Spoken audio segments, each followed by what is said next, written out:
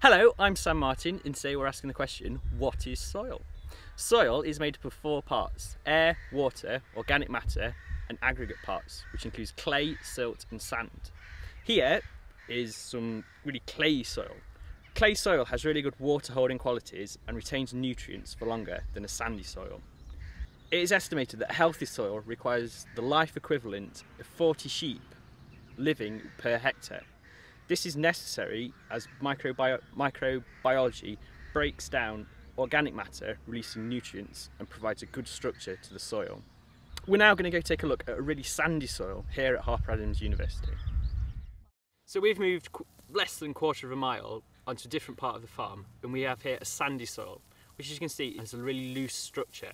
This is really good as it warms up really quickly, but is more prone to erosion, so the soil blowing away, and doesn't hold on to nutrients as readily as clay soil does.